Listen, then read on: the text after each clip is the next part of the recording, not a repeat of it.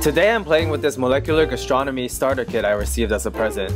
If you don't know what molecular gastronomy is, it's basically playing with the physical and chemical properties of food, which can result in more artistic presentations or different sensory experiences. The link to buy this kit is in the description box below.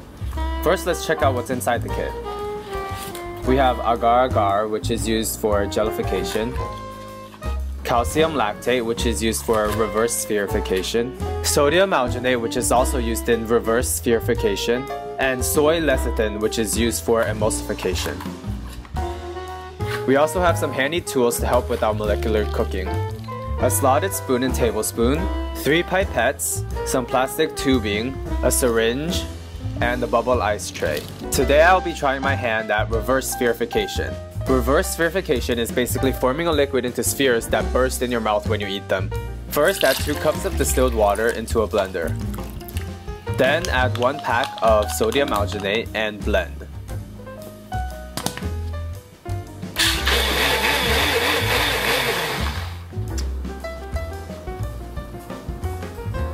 Pour the sodium alginate solution through a strainer to get rid of air bubbles.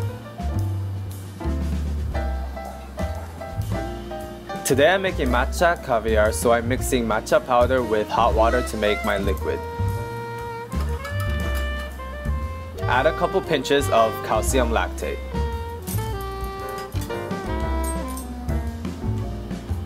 To make caviar, I'm using a pipette and squeezing the liquid a drop at a time into the alginate solution.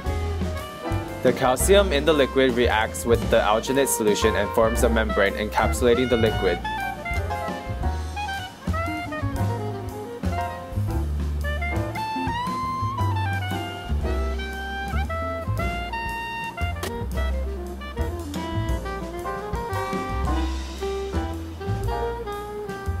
After letting the spheres sit for 3 minutes, strain and put the caviar into a water bath.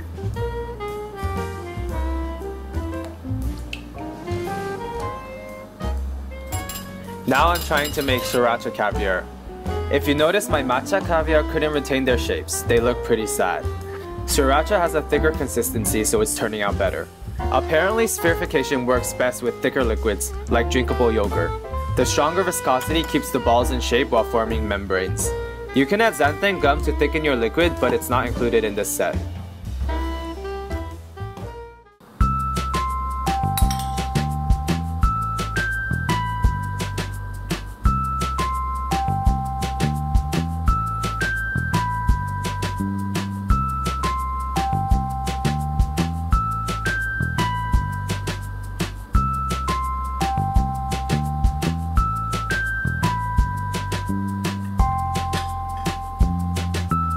Although my matcha caviar failed, it still tasted good. I also made a huge sriracha bubble for fun. I had a lot of fun playing with molecular gastronomy, so I hope you guys try it out.